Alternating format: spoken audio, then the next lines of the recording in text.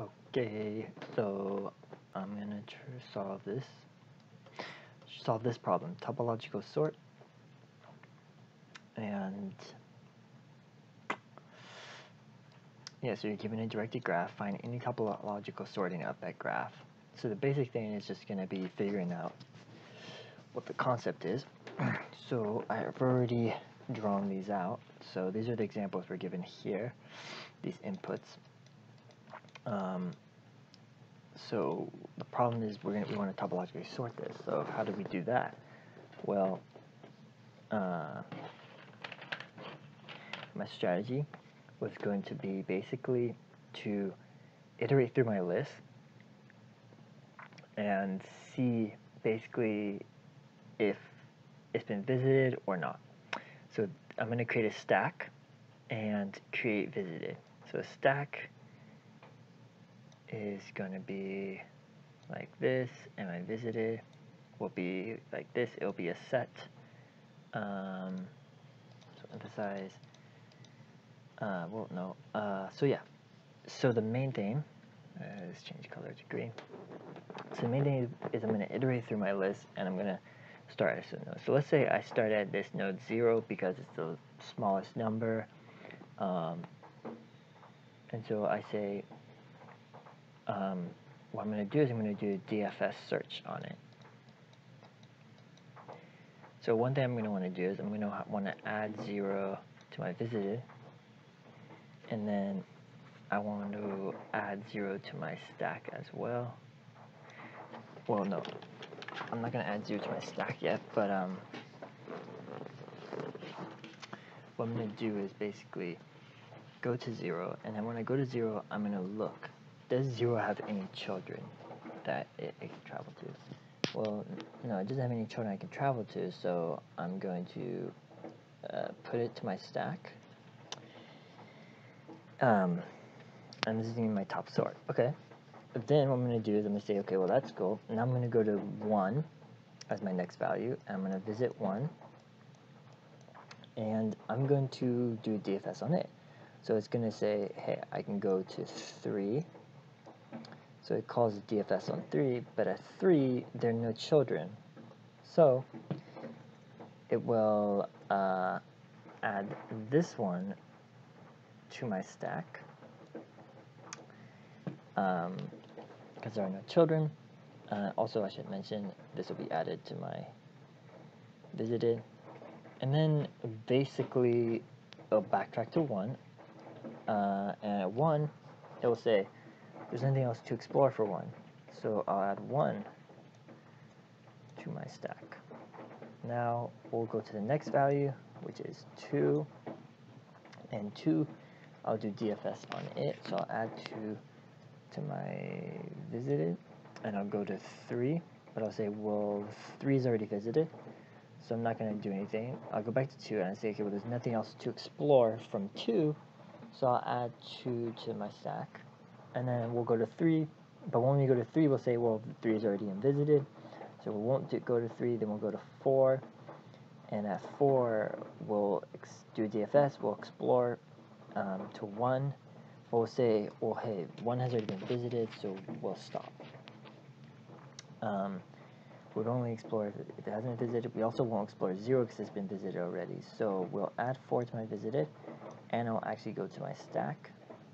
Then I'll say I'll go to my last one, which is 5, and I'll look around. Can I go to 0? Can I go to 2? No, both of them are in my visited set. So I'll add 5 to visited, and I'll add 5 to my stack. And then now this is not in topological sort. Topological sort would be if I take the other direction of this. This is the topological sort.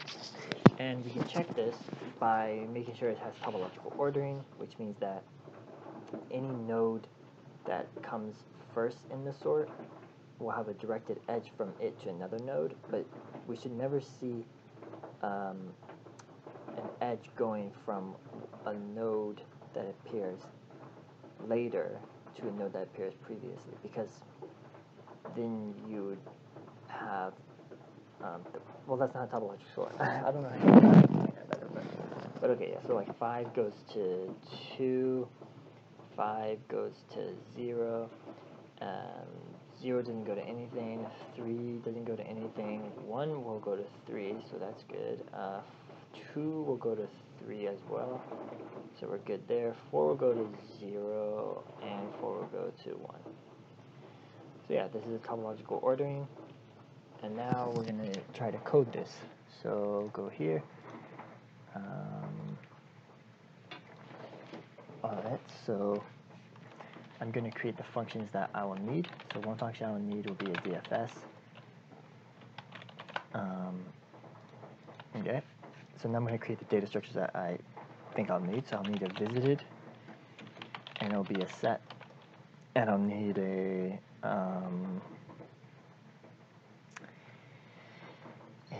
stack. We'll call it. We'll just do that. So then we'll start by doing for I in range length of the graph. So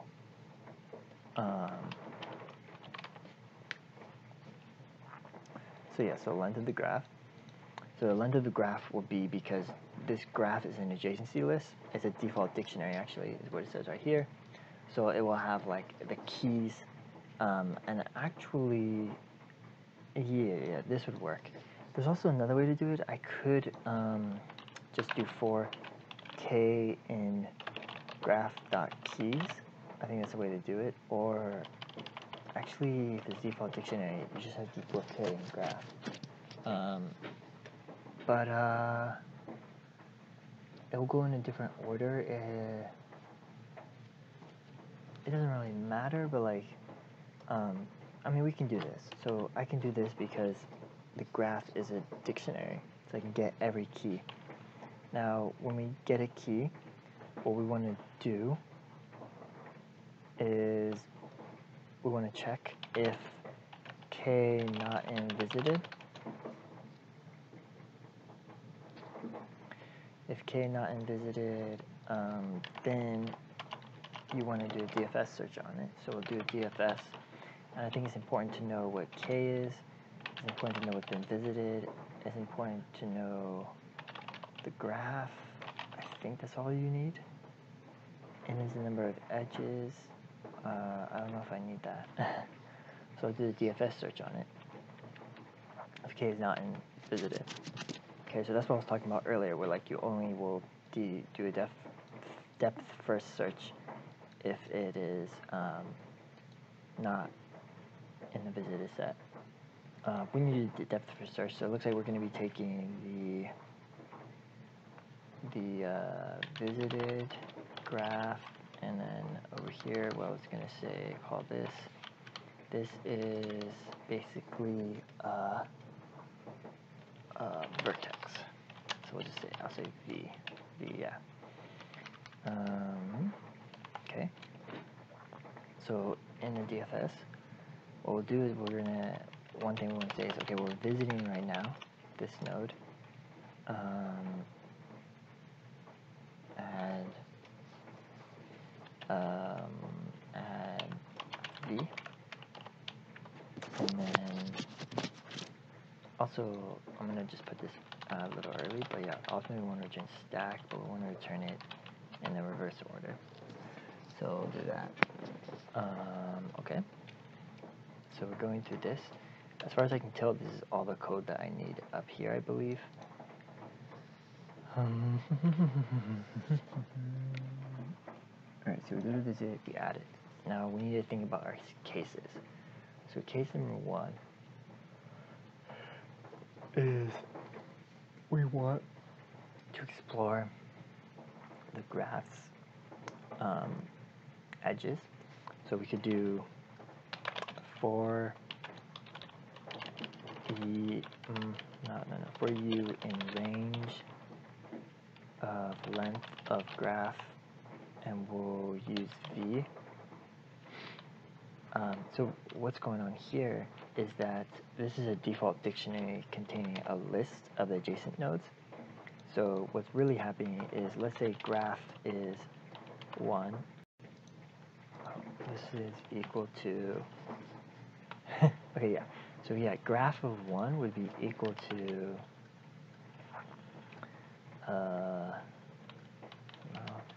it would be equal to,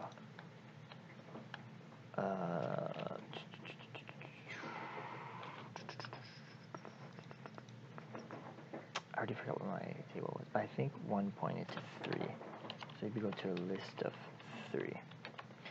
So we would want to run through the list, but we only want to visit it if it hasn't been visited yet. So if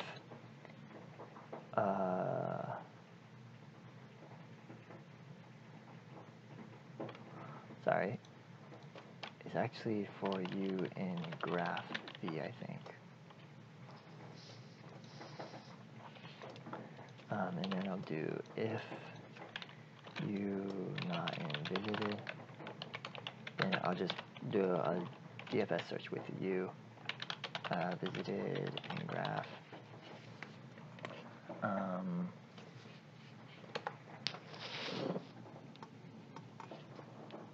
Yeah, so it'll go through this again. Okay, so cool. Now, this is for if using if it has some adjacency, right? So it'll go through the 3, and then it'll go to the 3, and then the 3 might have an edge to another one, and we'll go to that one. But at the end, it will stop. Once it reaches the end, what we do is we're gonna, so if U is not in visited, that means U is visited. Actually, it's the case if, yeah, so you explore all the way down to U. Now, what I think is going to happen is that if you get to a point where U is not in visited, you want to append, right? So it's going to keep looking for it in the visited here. And then if for some reason we get to the point where, let me get my example here. So we get to the point where I was like at, I think, 1, right? And 1 went to 3, and that was good. But then when I went to 4, I was like, well, hey, everything is visited already. So the reality is you just want to append that. So you just do stack.append V, I think. Yeah, so basically, if you can't do this, if U is not in visited. Okay. And if this doesn't print, what am I missing? Let me think through my example if this works. So for my example, I have visited equals this, and then stack equals this. So the first thing is we explore 0, and 0 has nothing, right? So it's just going to append, so we'll append it to here, and we already add 0 to here. Now we go to our next value, which is explore 1, and 1 will basically, it'll have an edge, which is U is equal to 1, and U will be equal to our graph of 1 is equal to the list with, I think, just 3. So we go to 3, and we explore 3, but you can see that for 3, there's no adjacency list, so it's just going to add 3. Also, I should mention, this should have already added 1, and it should add 3. Now it's going to add 3 to the stack. Oops. Add 3 to the stack. And then it's a recursion, so it'll go back up to the 1 value, and it'll run down here, so then I'll add 1. Oops, 1. Okay, and then I'll say, let's go to 2. And 2, it will add 2 to my visited here, right? It's going to add it because it's my first thing that happens. Then it's going to search the adjacency list, which the adjacency list will contain the node 3. But node3 isn't visited, so it's not going to continue DFS search. Instead, it's just going to append the 2 to the stack. So we get the 2. Now we go to maybe 3, but 3 is invisited, so we're not going to DFS search it. If we go to 4, and 4 might not be in it, so 4 will work. We're going to 4 will add it to my visited, and then I know the 0 1 in my visited, so it's not going to do anything there. So I'll just push this here, and the same thing. I'll go to 5 and 5, and this is the right answer. Yes. So it looks like, as I walk through the code, it looks like it will work. Let's try something out real quick.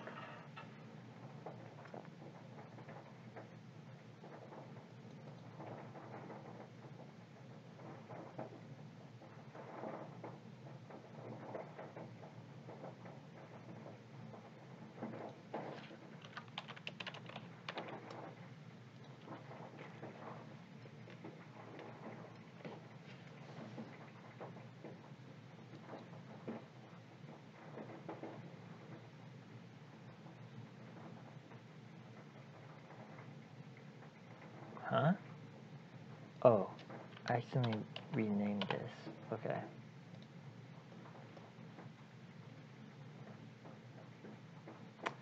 Yeah, so there might be some errors here. Let's see, this is this traceback. Most recent call is last one. Most recent call was line 21. Stack is not defined. So here when I did stack.append, okay, I know why. I need to pass the stack in here. Oops, okay, there we go. Okay, this time it says, oh, yeah, I forget the stack here. Okay, I think that's it. I only called DFS 3 times. Okay, so we'll go back, run this. Now it says, dictionary change size during iteration, line 9 for K in graph. Really? Dictionary change size.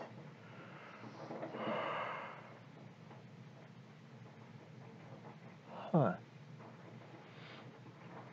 I don't know how I'm changing the size of the dictionary. I'm not editing the graph, am I? No.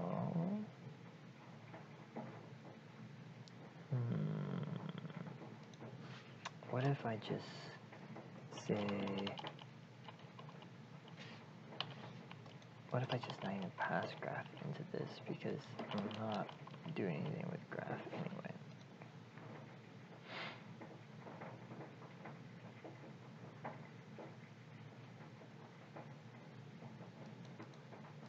Dictionary saying change size.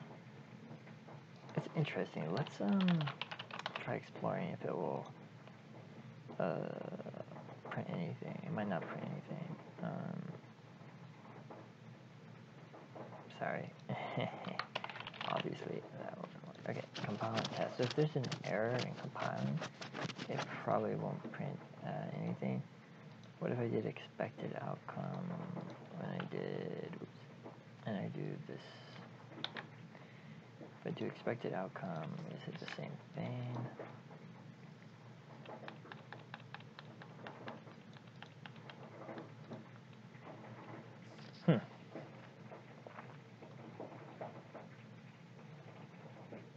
Oh, that's just giving me an expected. But yeah, let's run code. That's what I want to do. Okay, fine. So dictionary is changing size. This isn't too big of a deal. I could just stay in range. Oh shoot, sorry. Length, or excuse me, length of.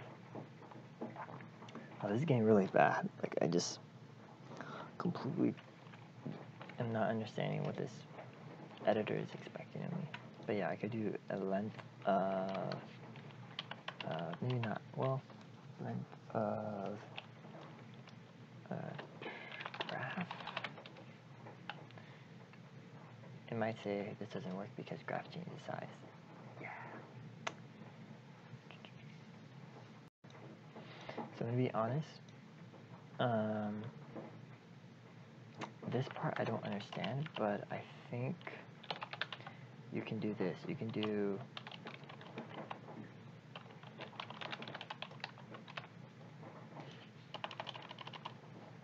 okay, I'm gonna test something out real quick. So I'm forgetting. So lists are mutable, right, in Python, but if you do one, it does that. Does it mutate it? It doesn't mutate it. Okay, so you have to say stack equals this, and it makes you stack dot append -1 and world. We'll talk about this later. This is a problem I was having before, and like I had to look. What's going on? It still says out of range. It's so hard to debug this when you can't print. Best way to debug this might be to run this in my Sublime editor, but I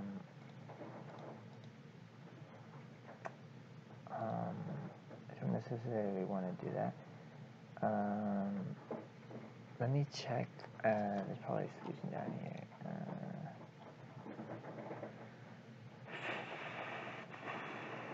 Let me think about this for a minute.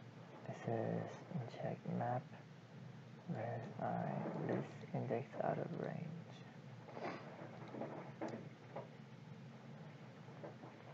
Yeah, so they build this up here, create graph, check map. Okay, let's check somebody else did in Python. What's going on? It's not working. Okay, there we go. Python. What's up? Okay, we have 3, 1.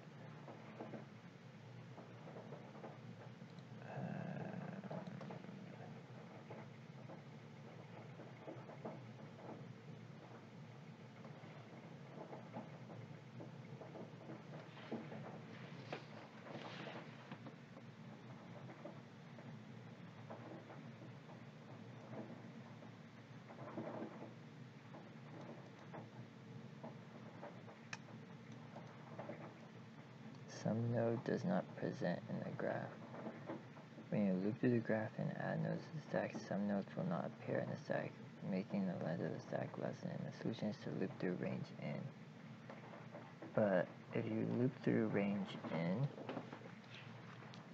I don't really understand what he's saying. In is number of edges, right? So if I loop through that,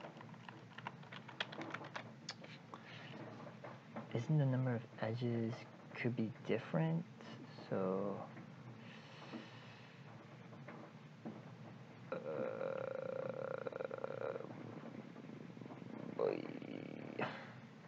let's try it.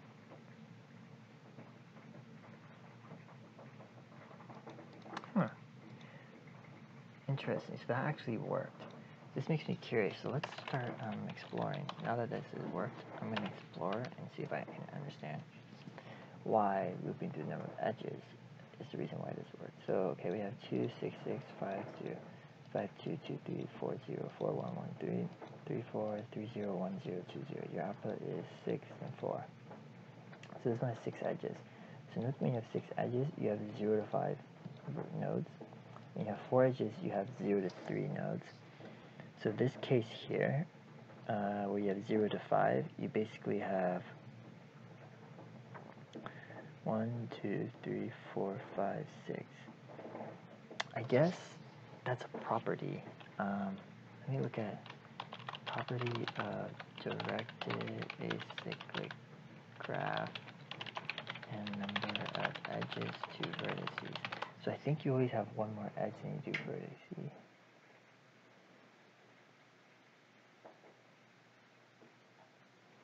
Or that is vertex equals edges minus 1.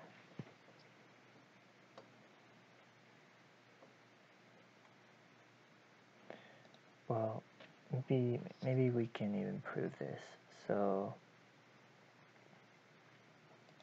If we look at this example here, we have 1, 2, 3, 4, 5, 6. We have 6 edges, right? If we were to have one more edge, we would have this. Okay, yeah, this is easy to prove. If you add one more edge, you're going to get a cycle. So yeah, so you'll always have one more edge than you do vertices. So if you iterate through that, you're good. Because for some reason, and this is something that I'm going to try to figure out, but for some reason, graph is does something to it. I don't know what I'm even saying at this point. Okay, 0, 1, so 1, 2, 3, 4, 5, 6.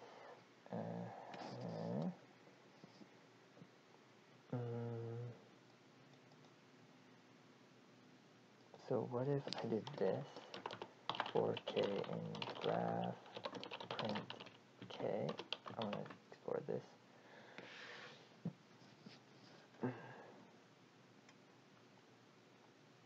Okay, so I'm going to keep working through this, but it looks like, I did as much as I can, so I'm just going to pause this right now. Okay, so I'm going to discuss, this is a really bad attempt. This is hard just because this is like, I haven't used this editor before and how they do tests on this website, so this just ended up being really rough, but it turns out that for this to work, you cannot go through the length of the graph. You want to just go through the number of edges. And if you do this, this happens. So yeah, it returns 5, 4, 2, 1 is 3, and that's correct. And 3, 2, 1, 0, and 1 means that it was correct. So yeah, that's really cool. I don't need this. I don't need any like weird stuff. I don't need to append anything. With yeah, it's just straight up DFS at it. Let's submit, see what happens. But yeah, so this is a very bizarre problem for me. I kind of enjoyed the main thing to get out of it was just learning the topological sort and one algorithm to do it. And the runtime for this is probably you have a for loop here, and then you have a DFS that has a for loop, or a for loop that depends on the number of adjacency. Okay, K is number of edges, right? So it's going to be O of E. So I'll write it down here. So it's going to be O of E for sure, because we're going to range through this number of edges. And then we're going to do DFS, and DFS could range through the number of adjacencies. And the number of adjacencies, the max it could be, is V, I think. So I think that would be times V. Because it could run through, this is like the worst case, I guess. Like if for some reason one node is attached to all the nodes. So yeah, not an awesome type of complexity. I've heard you can do this in this, which I might want to explore a little more. Let's actually look it up a little bit. Topological sort. So this Kahn's algorithm. So let's just look at what the runtime, the time complexity is. Yeah, so time complexity is O of V plus E. Now if we go back to this one, the DFS, which is what I just did. So yeah, I just did this.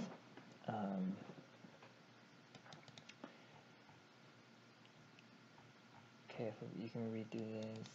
Oops, didn't mean to click on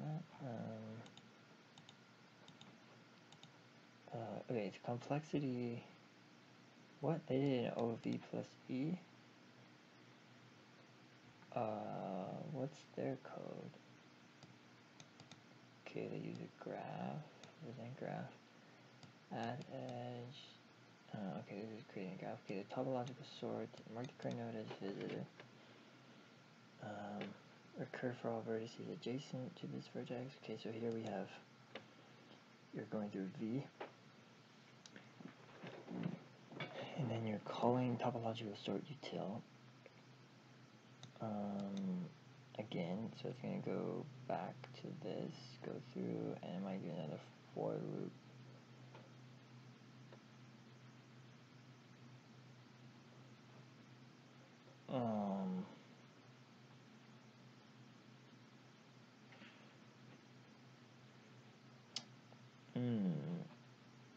Yeah, I'm not sure how this is v plus e. I feel like here, if you go through a function and you call it, and then you like are recursing, boy, this is